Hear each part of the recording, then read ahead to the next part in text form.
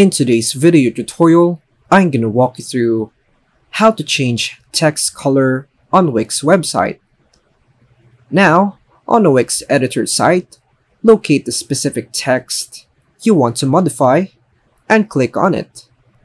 Then, select Edit Text to make changes to the text content.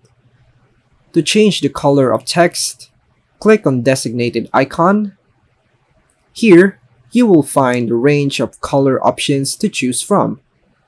Alternatively, you can access the site design section and navigate to text theme. Look for the pencil icon and click on it. This will allow you to select a color of your choice from the available options.